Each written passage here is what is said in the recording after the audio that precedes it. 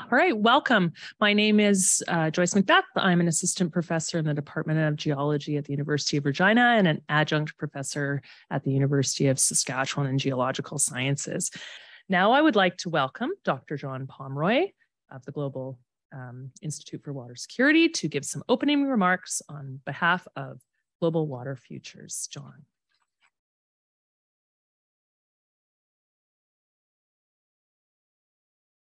Thank you very much. It's a great delight to be here and to welcome Dr. Campbell to the University of Saskatchewan and to our water research in the area.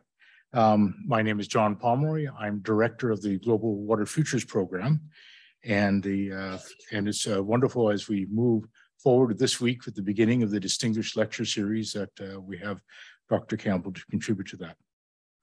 The Global Water Futures, the Global Institute for Water Security, Women Plus Water, and the College of Arts and Science Departments of Biology and Geological Sciences, it's quite a list, isn't it, are very pleased to sponsor today's talk. So that gives you some idea of the breadth and the depth of interest there. The talk is on the environment and history colliding, the case of legacy gold mine tailings in Nova Scotia, Canada.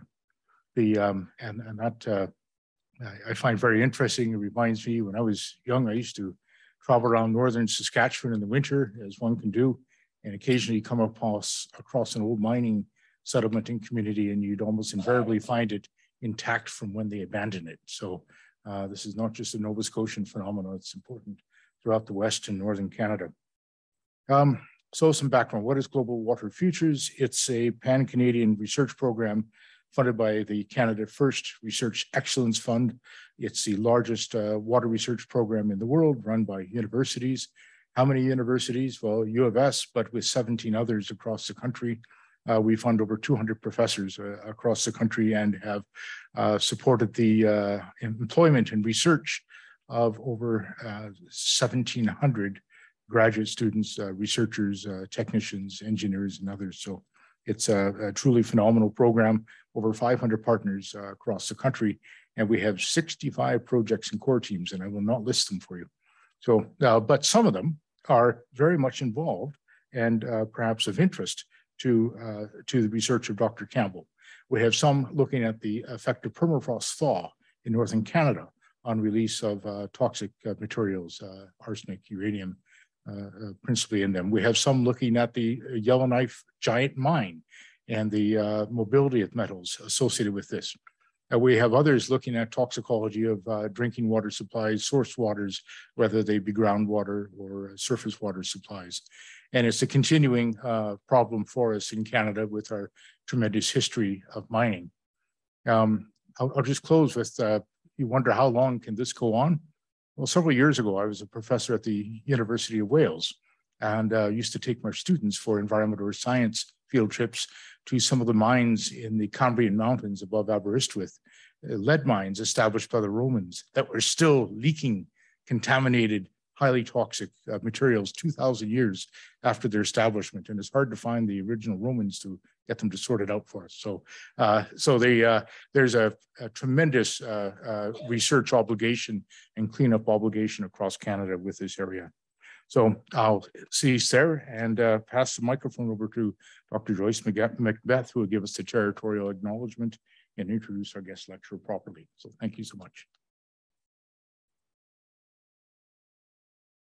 Thank you, Dr. Pomeroy. We're gathered here today on Treaty 6 territory in the homeland of the Métis and reaffirm our commitment to the process of reconciliation together.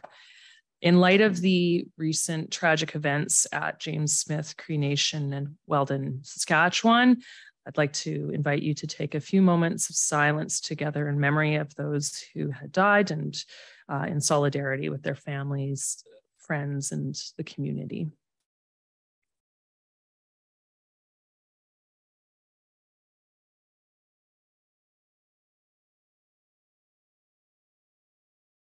Thank you. It's my pleasure to introduce Dr. Linda Campbell. Linda is a professor at St. Mary's University in Nova Scotia in the Department of Environmental Science. The focus of her research is on aquatic ecosystem health, including the impact and fate of toxicants and human interactions with aquatic ecosystems. Recently, Linda and her research team began a study of remediation of historic gold mine tailings in wetlands in Nova Scotia, and I'm fortunate enough to be involved in that project as a collaborator. Dr. Campbell is originally from Edmonton, Alberta. Welcome, Dr. Campbell. Thank you so much. Thank you, and good afternoon, everybody, for coming. I'm very thrilled to be here to, as Dr. Palmer was mentioning, really this is a pan-Canada problem. It's not just isolated in Nova Scotia. The past is still rearing its ugly head and having problems today. So in many, many parts of the world for thousands of years, as you mentioned. Luckily in Nova Scotia, it's not that long of a historical problem, but is still a problem that we need to deal with today. Here is an image of one of our sites that we go to often, and it's called Muddy Pond. And if you look at the image, you think, wow, that's quite a lovely place. I would enjoy to go canoeing there or something like that. And in the corner on the left-hand side, you see 3 people standing. There are 2 students that were within my team and 1 good colleague of mine, Dr. Michael Parsons. And so again, isn't this a lovely, scenic, picturesque image of Nova Scotia? Well, right down here at the forefront of the image, that gray material that you're seeing, that's tailings. And the tailings have impacted, and you can actually see where the tailings stop and where the green becomes more green.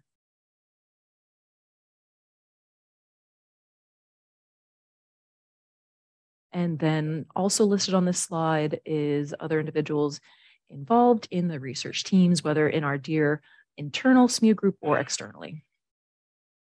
And to give you a snapshot of how challenging this issue is, it's not just myself or just 1 or 2 people of the team figuring this out. No, we really are collaborating and working together on this complex issue. And so as I go through the presentation today, I'm not going to go through each and every of our projects. I've picked out a select few to start the conversation with you all.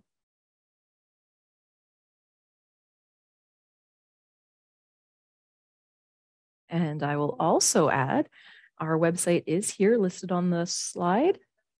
And at the end of the presentation, if you want to write that down, it will be listed again. And well, important things first, I'm honored to be here. And I'm here in Treaty 6, Misas Quatumnina. And the people in time and memoriam that have been here. Beautiful land and I'm very welcomed and I'm a guest here, so thank you. And I did come from Nova Scotia, which only recently experienced our own mass murdering event in Portapique, and we are still recovering from that tragedy. And so I do feel very much for the people who went through that in the James Smith Cree Nation and the village of Weldon. I feel for you.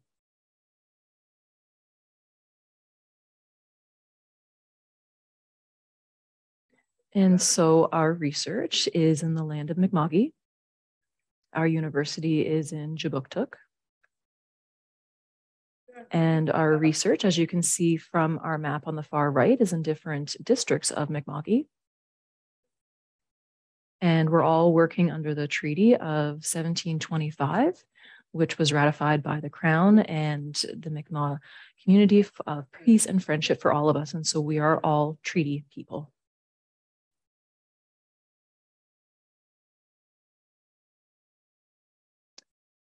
For my research, I'm conscious and I do consciously try to include the Indigenous and Mi'kmaq names of where we're working. This lecture, though, is one exception to that because the practice of gold mining was a colonial act. And so I will be using the colonial names to demonstrate that it was a colonial practice of that time.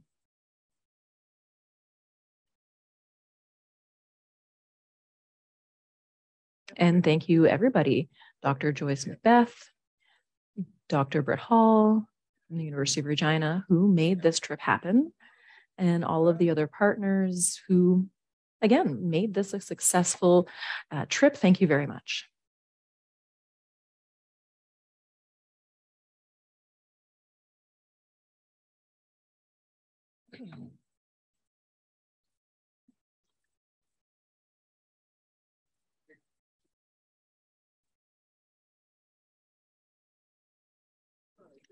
All right, so who are we? I would like to introduce my team. A lot of the slides that I'll be showing you are contributed by the various members of the research team. And so like saying it's my talk and it's just me, absolutely not. It is certainly a team effort. There are 2 co-leads that work together in our research team. And so I mostly focus on the ecology, the biomagnification, bioaccumulation in the field. And then we have Dr. Emily Chapman, and she works on the ecotoxicology side of things and remediation of the tailings. And so we work in tandem together very closely to manage the team, which is a very interdisciplinary team, and we have many methodological approaches. And just to say too, we are recruiting. And so I have more information at the end of the slide, but keep that in mind. And these are the current members of our research team. The team in yellow here in the center are funded by a mining corporation, Atlantic Gold. And we also have an NSERC Alliance that is matching funding. So thank you so much that we do have a nice pot of money to be able to do the research. And here on the right are other members of the team who do very interdisciplinary work, but is funded from other sources. And so as we go through the presentation, I will mention them by name and identify their projects that they were involved in.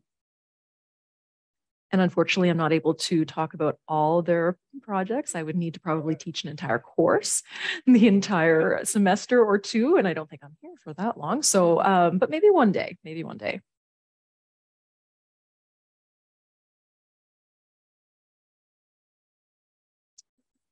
All right, so let's give some context to gold in Nova Scotia. How many of you are familiar with the geology of Nova Scotia?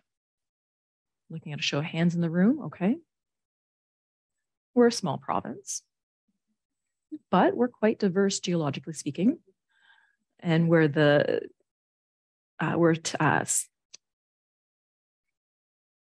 Maguma train collided. And at the top, we have the Avalon train.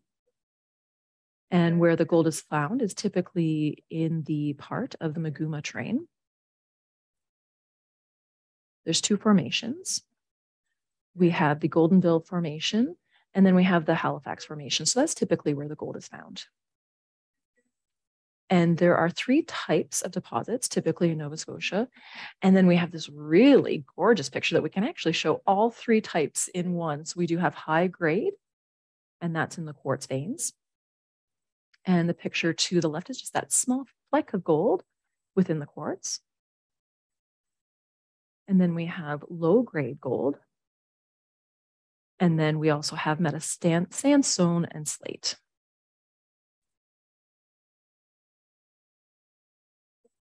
A lot of the high grade gold, high quality gold was mined in the 1800s into the early 1900s, and it's been depleted. So now the low grade gold is what is being focused on. Almost all of that high grade gold has already been processed historically.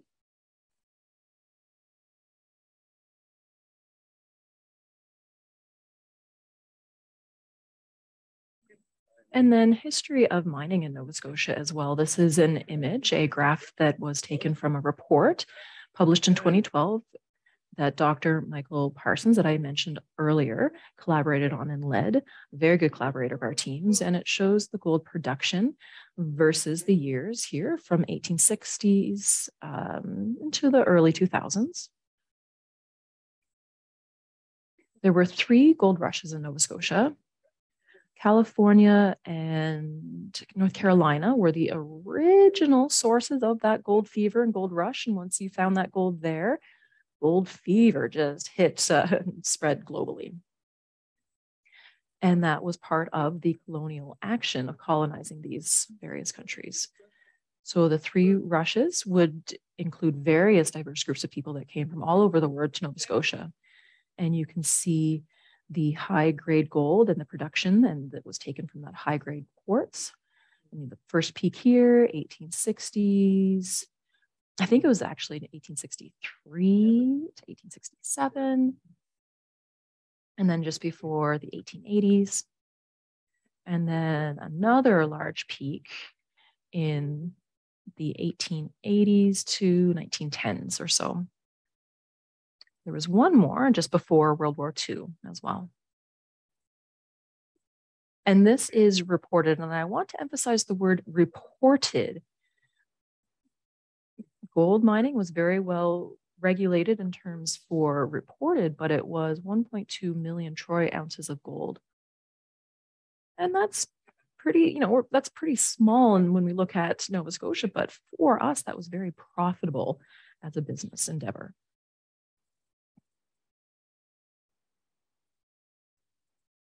I think you think of gold mining, it wasn't just the action of gold mining, but was the economic standing around that business. And so this was published in 1868, just after that first discovery of gold in Nova Scotia. This manual was $1. That's a lot of money at that time. And here are some images from the historical sites and some historical practices that took place in Nova Scotia. Nova Scotia was actually in compressed anticlines, and so it had this flow to it. And so most of the gold was found at that top part of the anticline, and they didn't do a lot of shaft mining historically. Surface mining was more common. There were some shafts, but again, surface mining was more common. A lot of towns and roads that were built at that time are still there, and it's part of our legacy in the province.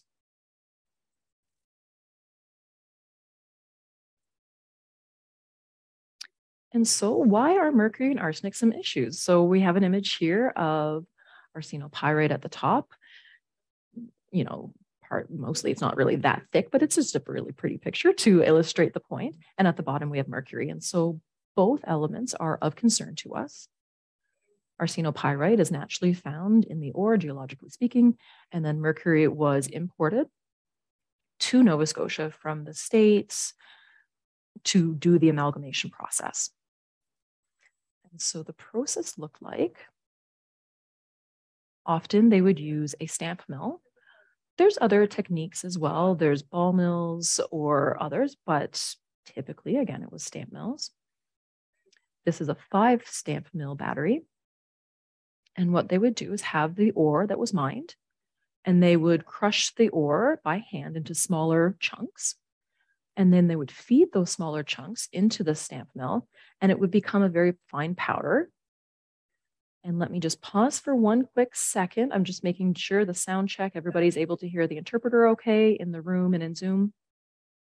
Okay, great. Perfect. Thank you. And so they pounded that ore into a very, very fine material. And then there are copper plates next in the line, and they were coated with a very thin layer of mercury. And then those tables were shaked, and the water would flow over top of them, and it would move the powder material across the top of that copper plate. And then the gold was amalgamated and sucked with that mercury, and it would be kept going and flushed all the way through. And so when we're looking at this, what is the most important thing that's needed? What makes this work and operate? Water, specifically fresh water. They couldn't do this process without access to water.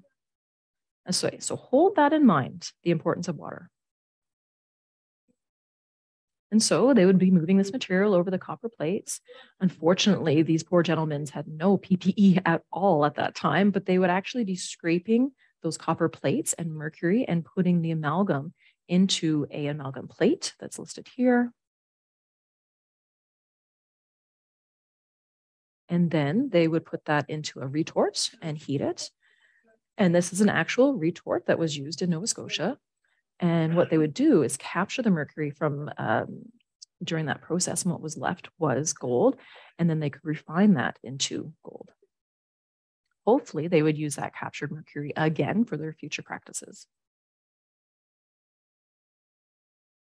And really, the mercury that was used here depends on the skills of the workers. And so if there was a new corporation, new organization that were not trained, the staff weren't sure what to do, they lost a lot of mercury in this process. But if they were maybe quite, proficient and mercury was expensive and they needed quite a lot of it, so you would want to recover a lot of it. But those people that were proficient in doing this practice, they could reduce the amount of mercury that was lost through the amalgamation process. Okay, so remember, we were talking about tailings and we mentioned that water was vital. So hold that. It will come up again. So a little bit more about mercury. This is an old newspaper that was published during the gold rush period. I'm trying to just check the year.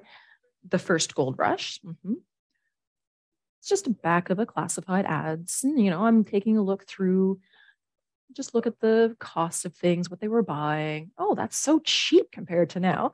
But one word really struck out to me when I was looking at this. Quicksilver is an old word for mercury. So this is an ad from one newspaper, from one town, advertising the sale of 800 pounds of mercury. That is not a drop in the bucket, quite literally.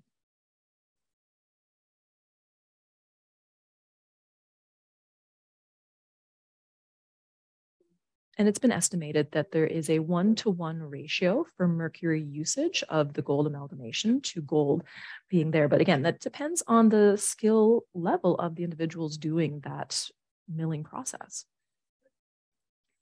And then if we maybe look at Giant Mine or some other areas, this doesn't seem like a lot of mercury when we look at them by scale. However, there was a project done in the experimental lake areas in Northwest Ontario, and they were looking at how mercury would contaminate a system. And they used mercury isotope to track the mercury into the system, and they found just a portion of a teaspoon contaminated the entire lake for several years. That's less than a teaspoon, and now we're talking about 800 pounds. So even one drop of, that's more than a teaspoon. And so it certainly is worrisome. This is from Dr. Parsons' report, again, bringing highlight to their work. There are 2 graphs that are showing arsenic and mercury concentrations from 14 sites across Nova Scotia that they studied. And at the bottom here is the abbreviations of the various sites. And then we're looking at the scale, and we have green for arsenic on the left and silver for the mercury. And the dashed line is the Canadian Council of Ministers of Environment guidelines. We have sediment and soil quality guidelines for arsenic and then for mercury. And so when we're looking at the arsenic side, all 14 sites, the range of arsenic varies. It depends, of course, on the meteorologically, speaking of the geology, but almost all of them, well, no, all of them are above the CCME guidelines. It's a big challenge, right, that we're dealing with. And then when we're looking at mercury, there is variability. And it, again, goes back to how long did the corporations use mercury? What was the skill of the team that was working there? When did they switch to cyanidation for amalgamation? And so we do see more variability here on the mercury side. But at first you look at it and go, well, it's just below the soil quality guidelines. Okay. And, sediment, but people are assuming then that mercury is less of a risk to the environment. However, please do keep in mind that the CCME guidelines are based on direct toxicity, not for chronic exposure or accumulation, only direct toxicity. For arsenic, we're more worried about the direct toxicity. But for mercury, we worry about bioaccumulation. Arsenic really does not bioaccumulate, but mercury does for sure. And so these numbers are worrisome. And this is not factoring in the bioaccumulation. So have I alarmed anybody yet? Okay, good.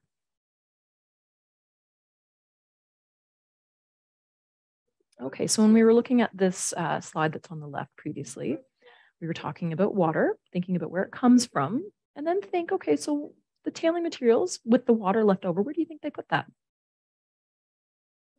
Do you think they put it in a nice barrel and contained it and disposed of it properly? No. And so in the right image, this is all tailings. And this is where the processing mill took place.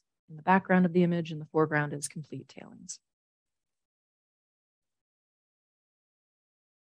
Those tailings are still there. So typically low-lying areas, wetlands, are holding these tailings.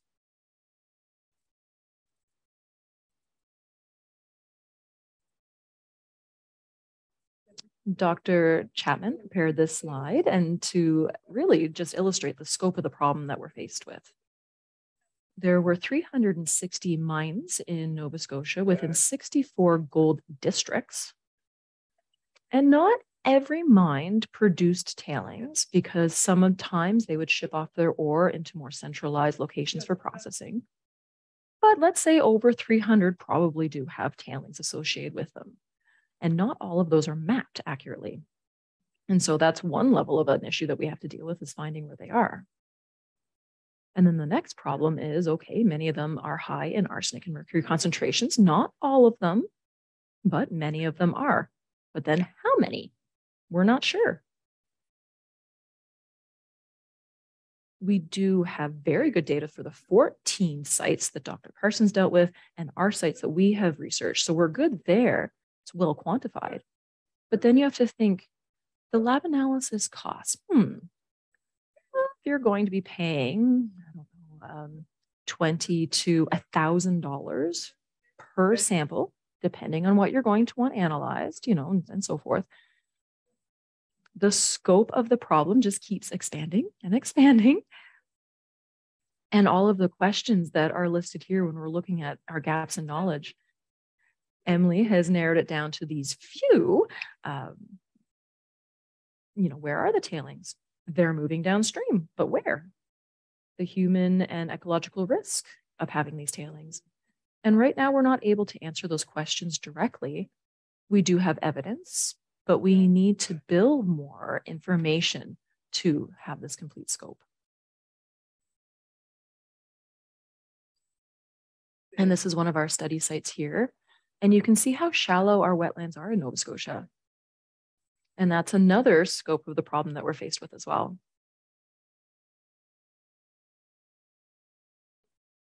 And you think, well, okay, let's just solve the problem and move on. Assume all the tailings are contaminated and move on. But the problem is arsenic and mercury have very different chemistry.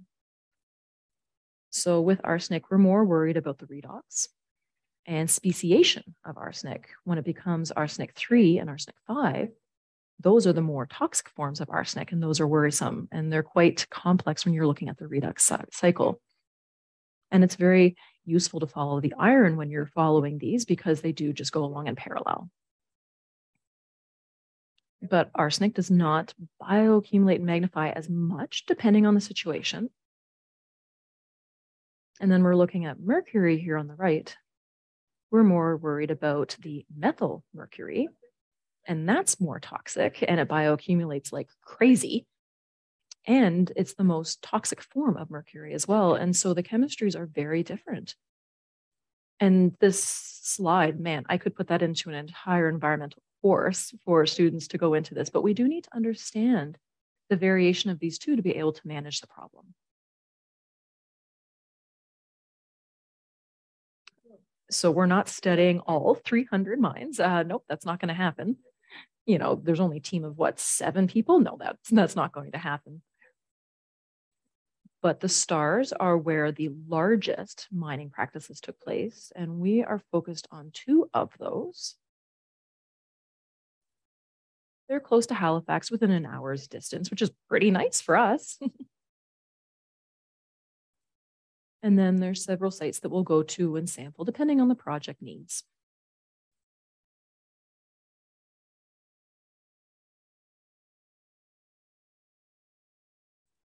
And there's 2 modern mines in Nova Scotia right now that have set up practice.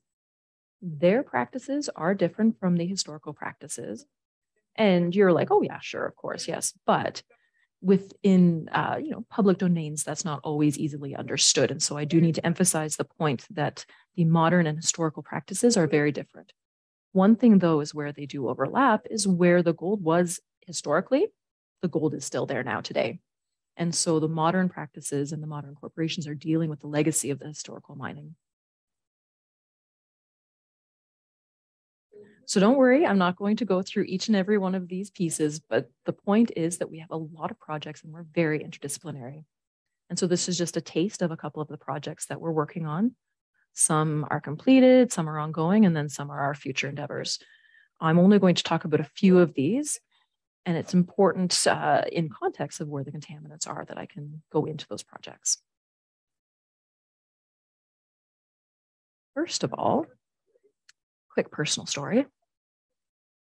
The first time that I was walking out in the woods, looking for tailings, I didn't know the scope of the problem, anything, but the team and I, we decided, we're just curious, let's go out into the woods. I had just moved to Nova Scotia at that time, and I'm walking around and I'm arriving at this wetland. I'm like, oh, this wetland, it's suffering. There's not really good growth going on. There's green stuff, but it's not looking super healthy. My colleague, who's a geologist, took a shovel and was like, this is all tailings.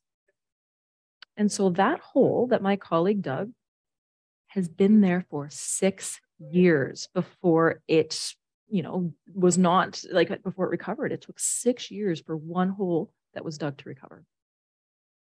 And then second of all, I'll find more literature. Of course, I'm going to go ahead and I'll do my readings and find the problem. Yeah.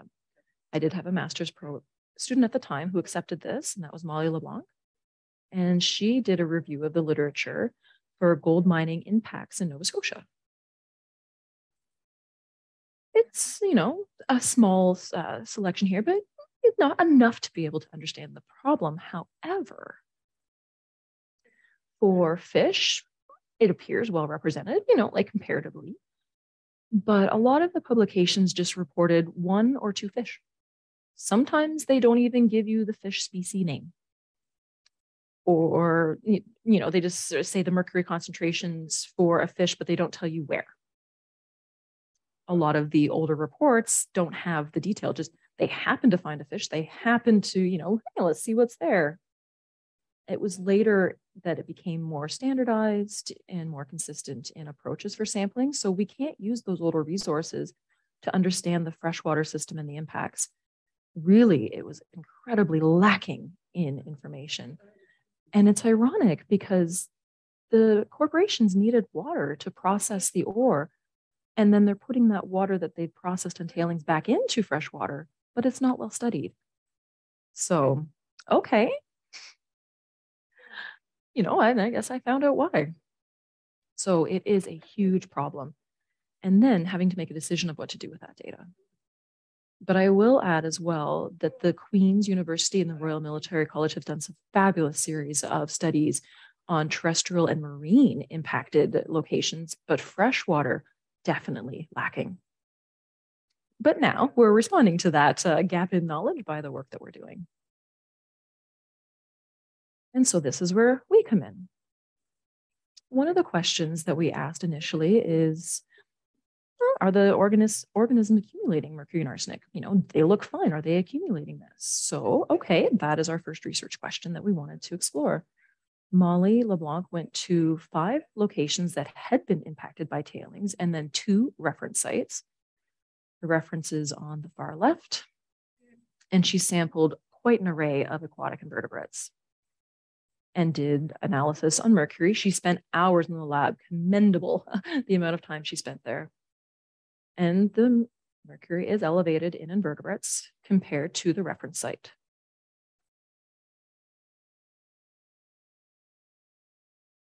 And this is, there's no guideline for invertebrates. So we had to use the freshwater market guidelines for the sale of fish. So if a fish has mercury above this guideline, you cannot legally sell that to market. And it's 3.5 ppm. And so you can see all of the invertebrates are very clearly above that guideline, except for the reference site. So what is happening when things are eating these invertebrates? It's accumulating. And if you're looking here at OS on the very right, the very top are the predatory invertebrates. That's why they're the highest in mercury concentration. And then the closer to the red line are lower trophic position invertebrates. So bioaccumulation is, yes, happening. For arsenic now, arsenic does not bioaccumulate, biomagnify, but it does bioaccumulate. So it's hard to do analysis of arsenic because it does require more sample mass than others. So we couldn't analyze as much as we wanted. So we did select a few of our study sites and invertebrates to see how much arsenic was there. And we're seeing 250 to over 750 ppm. This is elevated. And so then we're looking at what is the health guidelines for any type of market value. 3.5 ppm. And these numbers are so high, we're not even able to put a red line anywhere. You wouldn't see it. And so, yes, invertebrates are accumulating arsenic as well.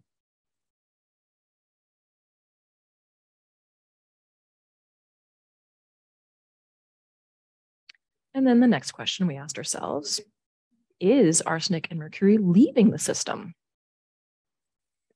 through emergent insects that are leaving these systems? And so we sampled dragonflies throughout their entire life cycle.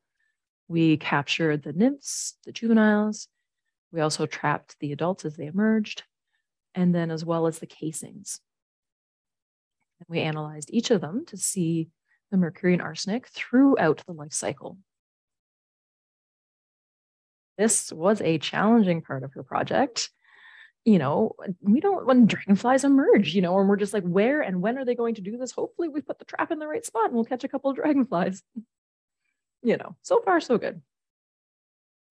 This is an infographic summary of the results of her project. And this is how much mercury and arsenic in each stage. So we have the aquatic larvae compared with the adults and compared with casings. So 7% of arsenic from the nymph is found within the adults. And then for mercury, we're looking at 86% is remaining within the adults.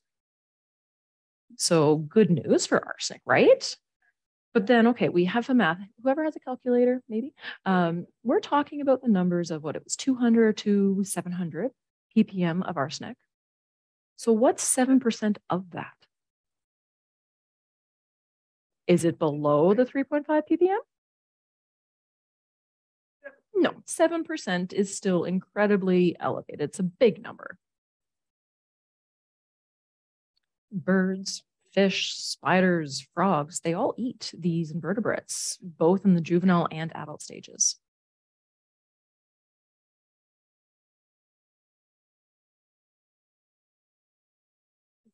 And so we're wondering, what about the air and the evaporation and the movement of that dust of the tailings? And so this is another master student, Michael Smith, who collected lichen right across a tailings area. And he did a transect of every 100 meters and collected lichen from a tree. He was in the woods for quite some time, and he made a grid based on that. And you can see that here. And did see that mercury is a very good indicator for mercury for tailing hotspots. I'm showing you for mercury here, but we do have the data for arsenic as well. So there's 2 hotspots indicated here from the lichen, and they also happen to be the same sites of the older stamp mills. And that is where the amalgamation took place. They are still emitting mercury.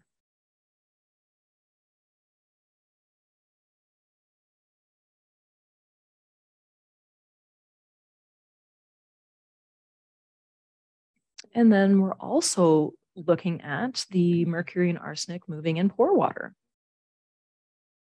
And so we're looking at a beached area that is mostly dry, a semi-submerged location farther out, and then a fully submerged location. And we want to see if mercury and arsenic is changing seasonally.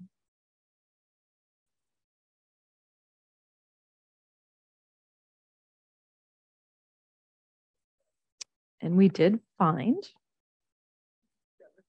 in the summer, it's dry. There was nothing that we could sample at the surface. That's a gap there. There was just nothing we could pull out of the samplers.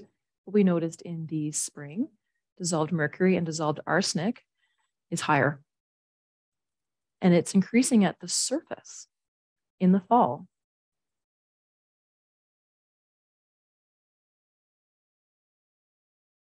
And so that means arsenic and iron become more mobile through those seasons. So how do you remediate that? How do you approach it? We're also looking at the proportion of arsenic 3 and arsenic 5. Arsenic is lower in the summer, but the proportion of arsenic 5 is higher. So even if in summer the risk is, appearing to be lower in total, it's becoming arsenic 5, and that is the species that we're most concerned about. It's quite complicated.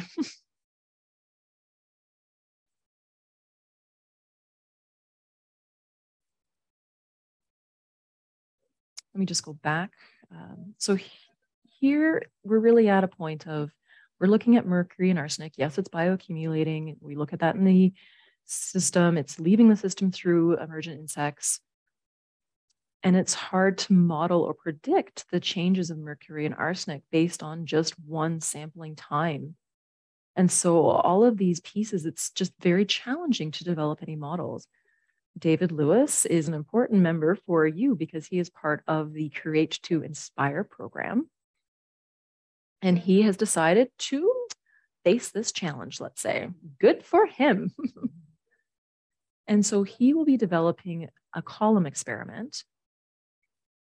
And he is going to be taking sediment cores and bringing them back to the lab, and will be inserting different sensors and probes into it to measure arsenic, mercury, pH, redox, and so forth.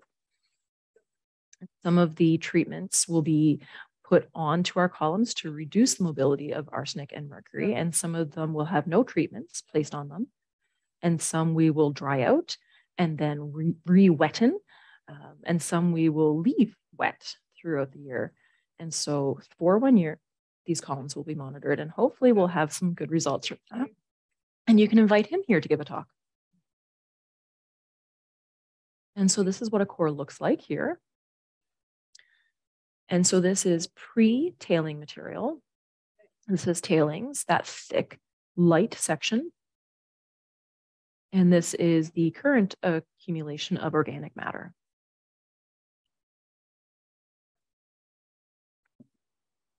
And just to give you a taste of the projects that are coming, of how we're going to be approaching these issues.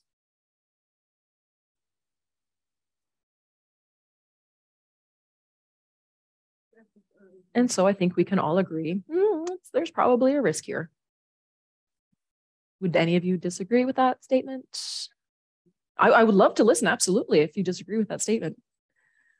But the risks are hard to qualify because we don't understand yet fully all of the myriad of prongs that we have to look at. So Dr. Emily Chapman is leading the remediation project in the lab and trying to treat the wetlands in situ. And so for wetlands, typically there are 2 approaches that are done, and both are fine. One is to dredge the wetlands. But the challenge with dredging is all of the arsenic that is in these wetlands becomes exposed to the air. And then it becomes arsenic 5, arsenic 3. And, where does that then go? And then the other traditional approach is to do a very thick passive layer of capping. But you did see in a previous image how shallow our wetlands are in Nova Scotia. So if we were to do that traditional capping method, we would lose our wetlands. And then so how would we replace those wetlands will be very, very difficult to do. And so Emily's approach is to be looking at a reactive amendment and a protective capping material. So we're shortening that to RAPC. And so we're looking at a very thin layer of reactive amendment that could be applied to wetlands in situ to encourage a natural recovery and growth. And so I can describe what we have been doing to date in the various phases of how we got here. And then at the end, I'll be talking about a very large project that we're looking to recruit some very wonderful students to be a part of.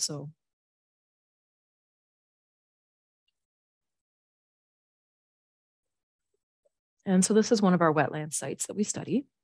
It doesn't look very happy, does it? And so this is, again, one of the reasons we focus on this. And there's a stream at the back here, a little brook.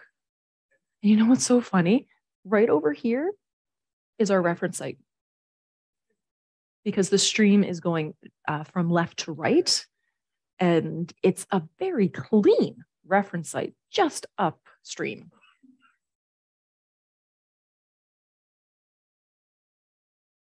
And so what we're looking at initially was nano zero valent iron, but it's too reactive. And so now we're looking at micro zero valent iron or a regular zero valent iron, and we're testing all three of them. And we're combining those with zeolite in different recipes. And we're developing treatments for that protective capping and reactive amendment. I'm sorry, that little talking thing is blocking part of the slide here, but we have our capping and a little bit there you can see, which is black, which is the reactive amendment, and then our contaminated tailings below. And for 2 years now, we've been going through a round of testings, and we're narrowing down our possible recipes to use. And so our tests were done in beakers. The lab was full of beakers, entirely full. Everywhere we were testing each and every approach that we could think of. And then we would add invertebrates to the beakers to see the toxicology and the accumulation to those invertebrates. And this is Dr. Emily Chapman here. She's always busy in the lab, always, or at the computer.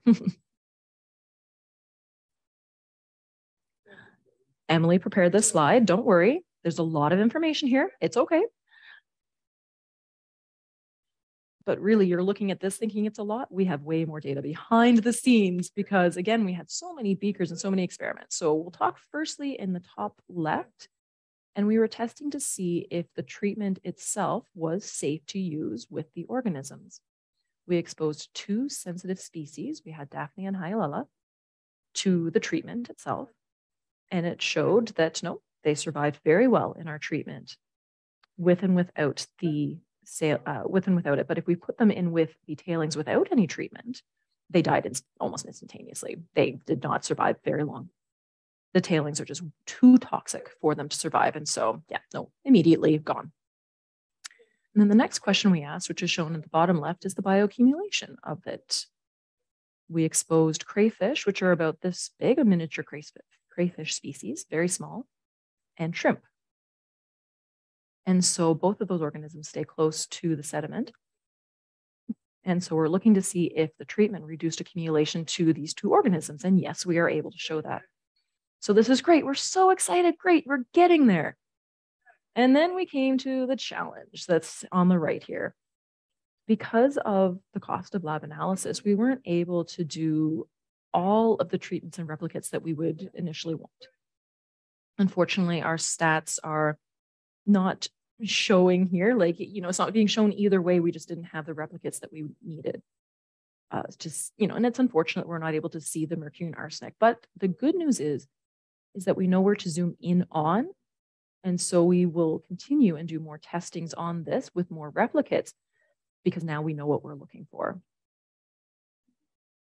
And if you'd like to go through all of the graphs and so forth, certainly invite Emily. She will be happy to give a talk, and she is a great presenter and she can go into every detail.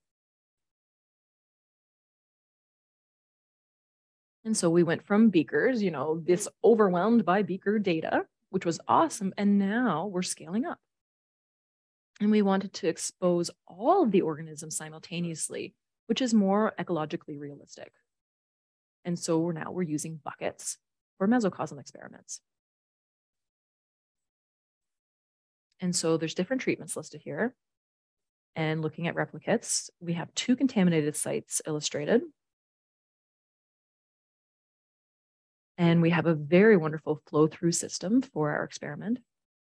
And we're looking at different species of plants, animals, and vertebrates.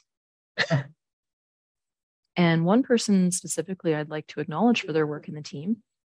This is Liam Hill. He's a summer intern and now working with us throughout the fall.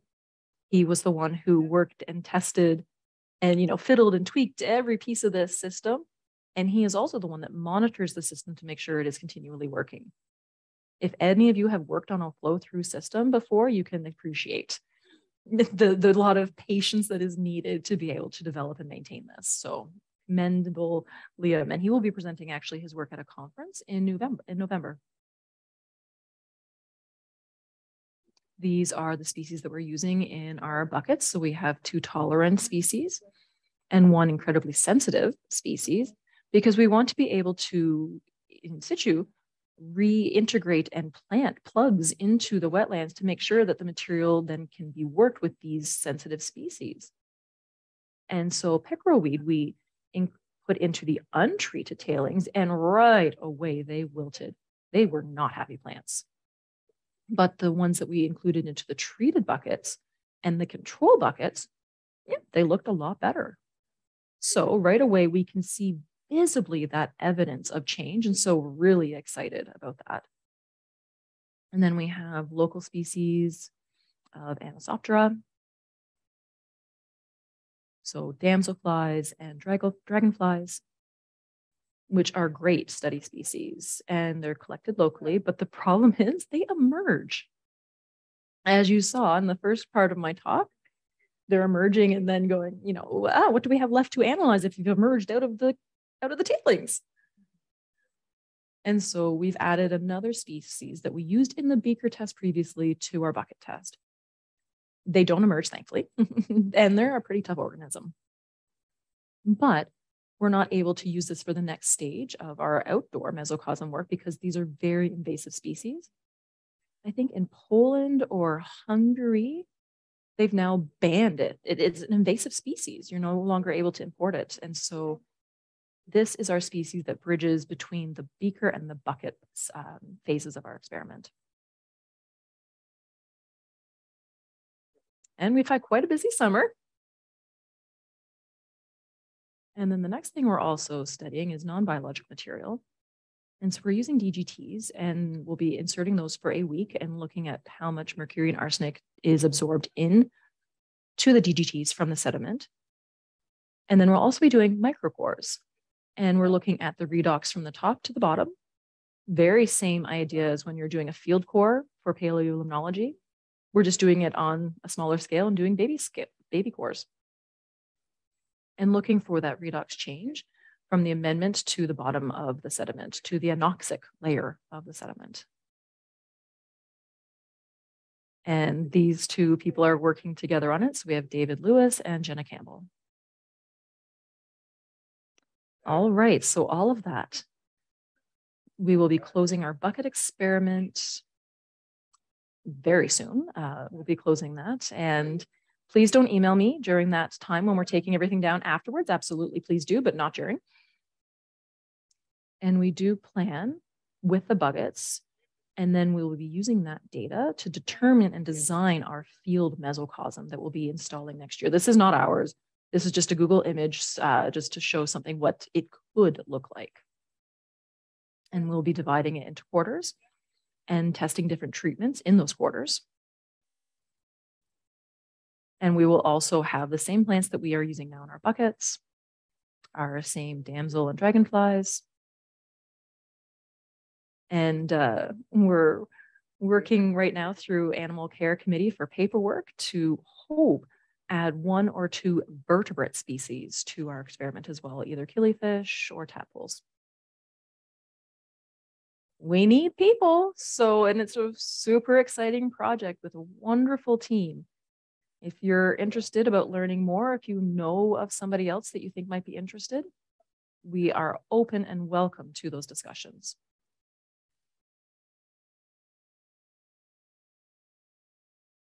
And this is a thank you to everybody. As I said at the beginning of my talk, It's not just me or 2-3 people. It's impossible to do this level of work. We include Joyce, and we have lots of other people who work in our interdisciplinary research.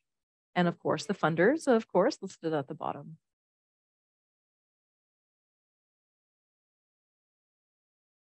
And I did just want to add one more thing since I happen to be in Saskatchewan.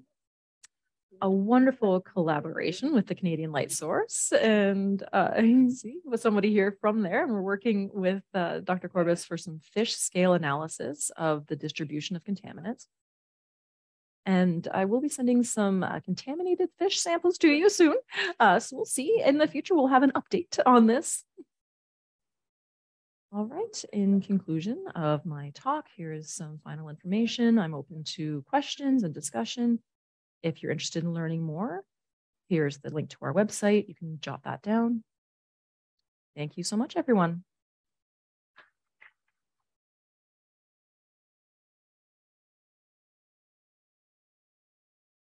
Thank you so much, Dr. Campbell. All right, so we have some time for questions. If any have come in through Zoom, Andrea will coordinate that, and I'll coordinate ones from in the room. And I see Graham George, Professor Graham George already has his hand in the air. Quelle surprise. Dr. George, your question.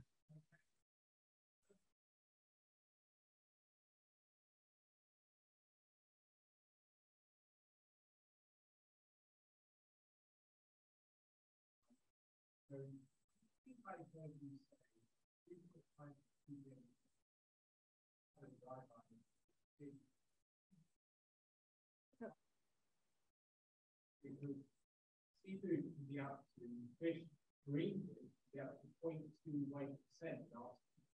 in a non-toxic form, arsenic butane and arsenic coat. And indeed, you find those same species of species in freshwater invertebrates quite abundant. So, for instance, if you have freshwater shrimp, you have these species of freshwater shrimp you're looking at, and you analyze them, they take them from high arsenic environment, you'll find predominantly arsenic butane, because at least in a non-toxic form, that you can talk about possible biotransformation. But to my knowledge, there's no evidence. And whether you're worried about actual speciation, I heard you say observations, don't say speciation, not observations. I'm just going to repeat that for the sake of people on Zoom, except I'm going to paraphrase. So Dr. George asked about the form of arsenic and speciation of arsenic within the organisms, and whether that was something that Dr. Campbell was looking at, since the amount of the cutoff for 3.5 ppm, was that what it was? Anyway, for seafood. Okay. Anyway, so curious about the speciation. Thank you. That's a very important question to ask, and that's part of the challenge when we're analyzing arsenic and the complexity of the chemistry that presents to us. We have organic arsenic, arsenic 3, arsenic 5. So that guideline was taken from Health Canada, a document of theirs. And so if you're interested in the references, I'm certainly happy to send those your way. And I'm not saying, and I'm not recommending, and there's no recommendations here in terms of management on total arsenic values to the system, but it does propose really things that are important to talk about. Arsenic is elevated, and we do have reference sites that we're looking at, and our contaminated sites are way above our reference site. I don't have that in my slides, but we do have that data, and we have shown that. And then secondly, that time when we started the project and this program, we needed something to compare it to. Is it high? Is it low? And so that was a good guideline to demonstrate that there may be something that we need to start considering here. And that was at the beginning of our work on this issue. And we needed to have something to say in council, we need to start looking at this. And it was a good thing that we did that, because the data that we have shows, and it helped develop the program, getting the funding that we now have and investigating it, in more lines of evidence. And now we're looking at the speciation. And that's very expensive when we're looking at analysis. But that is what we're looking at next more closely. We do want to see organic arsenic, arsenic 3, arsenic 5. That is what we were looking for as part of our ecotoxicology phase of our analysis. However, but I still agree, yes, it's high. However you do it, it's higher than our reference sites. So I don't think we can disagree on that. But I would also agree as well that this merits more investigation. This was the first set of data that we had, and looking at the biodiversity and the range of invertebrates. That was the first data collected from tailing and contaminated sites. So it was a good first step for us and for everybody who's worrying about managing these tailings. Yeah. But absolutely, that's an important next avenue. And the synchrotron's an awesome tool to explore that speciation as well. So lots of room for discussion on that, I'm sure, in future. Andrea, thank you again for your question. Andrea, anything from the audience on Zoom? Any Zoom questions? Okay. So if anyone else, Let's mix it up a bit. We'll come back to Dr. George in a minute. Dr. Lindsay.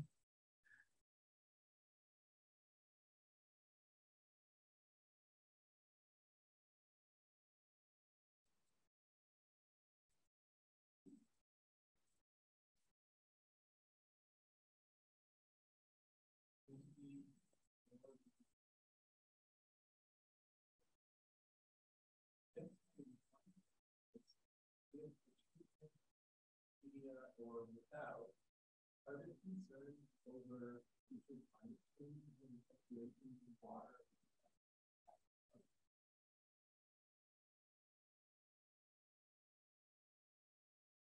So I'll just repeat that for the sake of any Zoom participants. So Dr. Lindsay asked about how climate change might impact the efficacy of the amendments as they're used and fluctuations in the water table levels and how that might impact things.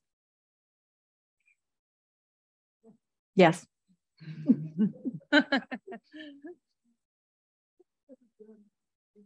There's several challenges that we have to look at. So there's lacking in data, and we're building that data set right now. We're filling in that gap.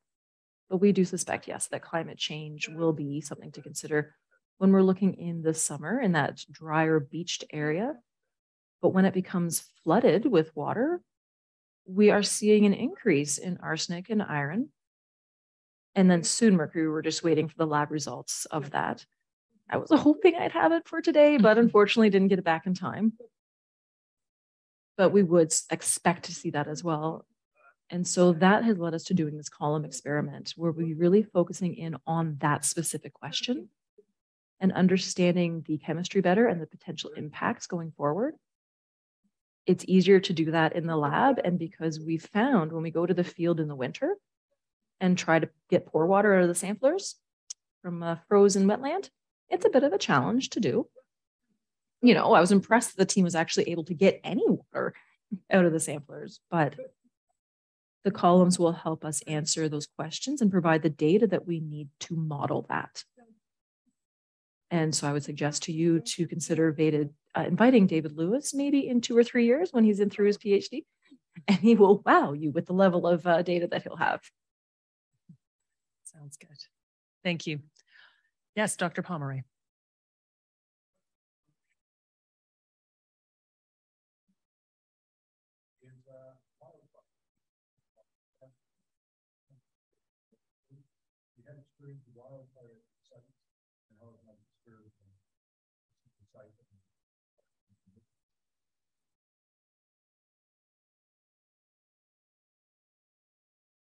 Sorry. Yes. So, or I guess you're next to the microphone, so it should have picked it up. Oh, it may not have been on. Okay. So Dr. Pomeroy's question was about the impact of wildfires on mercury release and whether that might impact results. But close enough. Sorry. Fabulous question. We're not planning to burn our sites yet, but thankfully we don't have the same magnitude of wildfires in Nova Scotia that are present in the west of Canada. We do, though, still have a high risk of fires in the summer when we do become dry. But I would expect that there would be a release of mercury after a fire takes place, and that's what you would see in Western Canada typically. For arsenic, it's a different story, because how would the fire, it's cooking the arsenic. And then what happens to that going forward? Yeah, something we would certainly need to talk about.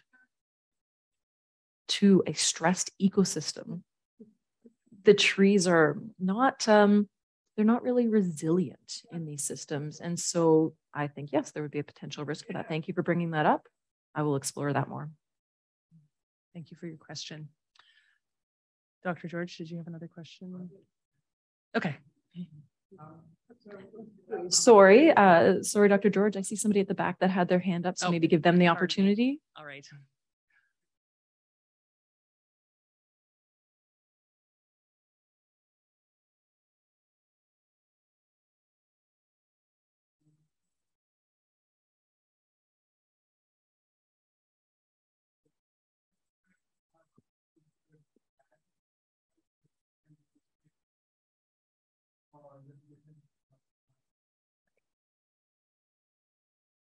Fabulous question. Sorry, you have to repeat that. Sorry. So that's okay. So I'll do my best. So my understanding of the question was we were wondering about the impact of dissolved organic carbon on mercury release, and what. Yeah. And if increases in dissolved organic carbon might have an impact on release of mercury in the system. Great, thank you. Yes, fabulous question. Nova Scotia lakes are very dystrophic. And so in southern Nova Scotia, we do have a lot of brown water. So yes, absolutely, there would be an impact to the mercury movement and mobility from DOC and accumulation and methylation. And we do measure DOC during our experiments. And we see if the treatment may be reducing the mobility of DOC through the leachate and accumulation. And so I will add that to the list of the water quality parameters. But interpreting it and the impact into this complex ecosystem, we have to take a closer look at the data to be able to say that.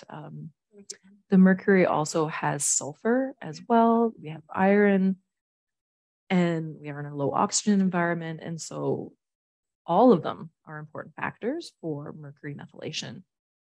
And the lakes tend to be low in pH as well. And so that's another factor at play.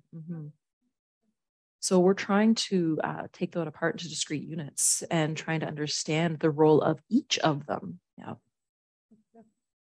That's an important but hard question to answer. Thank you for your question. All right. Dr. George, your question. Are you sure? Okay. Dr. Lindsay, another one.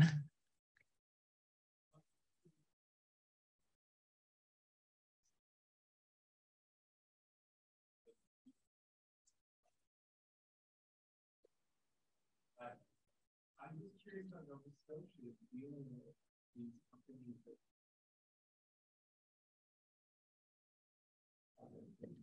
how they're dealing with the how does liability work?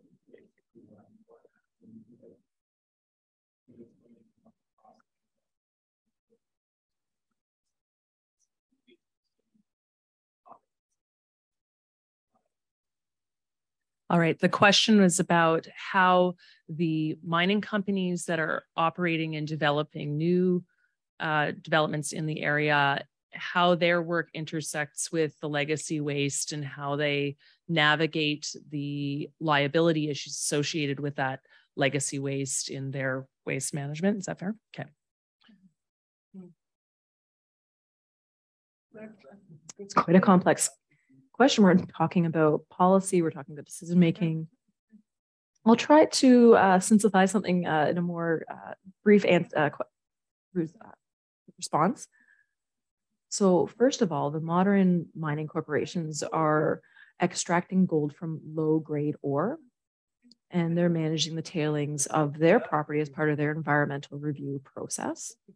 And so, but the second thing is for the historical tailings, yes, there's a lot of valuable elements in the tailings, and it's already been, I guess you could say, pre-prepared, ready to go for somebody to extract. There is a lot of interest of that, and there's corporations globally who are interested and have discussions about the possibility to re-mine the tailings. And it includes one corporation that was in the 1980s. And they did do a few initial tests to see if they could extract gold. Yeah, it was 1980s, but that time, the price of gold wasn't high enough to warrant its, continuation, so they went bust. The reported data, though, it looks like it is worthwhile. Now looking at the price of gold, it skyrocketed. It makes it more of a profitable endeavor. So we could do that alongside remediation approaches. However, a lot of corporations have a profit aspect to their business, and the government is considering how to manage that as well. That's a conversation that's still ongoing, but it is a conversation that's happening. And then when we're looking at, I'm sorry, the second part of your question. I'm just looking at my transcript. So there's two large remediation plans for the two biggest historical mining sites in Nova Scotia. We have Goldenville and Montague. The government has agreed to about $43 million to remediate these two sites. To be honest, it's not enough money at all, not even close. And they were supposed to start this work of remediation 2 years ago. COVID, of course, didn't help the situation and caused delays, but it is such a complex issue, especially for the wetlands that are at these sites. They haven't been able to even know how to prepare those sites. They're working on that right now, though. And then at the other site in Goldenville, they're starting soon for investigating how to do a proper closure of the area. But those are ongoing work. But we're talking about two sites out of 300 tailing sites in the province. And not only that, but not all of them, and all of these tailings are on Crown land. A lot of them are on private property. And then so who is liable for that then now? So there's a lot of things that need to be resolved from a legal perspective before you're even able to just even start the remediation process. So that's one reason why we're working on the wetlands, and the treatment that we're talking about is the idea being is a simple, direct and remediation approach that can be done on private property. It could be done on Crown land. That's easy, and that it stays in situ for at least a good length of time. The tailings are mobile. They're moving down into the ocean, and almost all of our lakes in Nova Scotia do connect to the ocean. And so we also already have had shellfish closures in Nova Scotia, and they're shut down because of the tailings. And not just arsenophenite, but also other types of arsenic that are problems in those shellfish. So very highly contaminated. The scope of the issue requires private businesses, academia, government, everybody, multiple prongs and multiple partners working together on this. Thank you for your question. Right.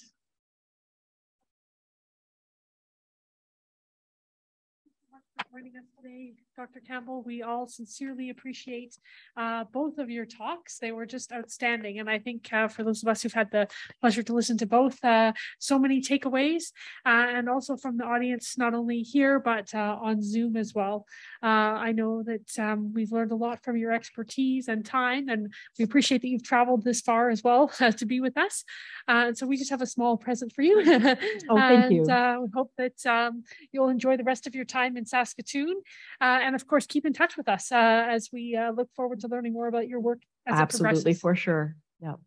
All right, thank you. And thank you so much for having me here. It was very exciting for me to come to Saskatchewan after COVID and everything, to actually see people in 3D and not on Zoom. Well, like, I'm sorry, there are Zoom people on the call. I don't mean to do that, but thank you for the people that were able to come in person, and thank you for the invitation to come and talk today.